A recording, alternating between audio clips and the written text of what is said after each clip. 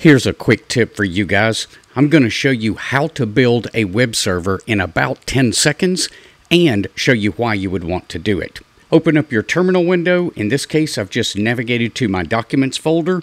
I'm going to run the ls command so that we can see what's in that directory. Next, we're going to build the web server. Run Python 3 space -m space http.server space 7000. Now, real quick, the 7000 is the port number. If you're already running PAT or the emergency email server, you don't want to use 8080 or 5000. I just randomly picked 7000 for the port number. Let's go ahead and press return, and you'll see that the HTTP server has started.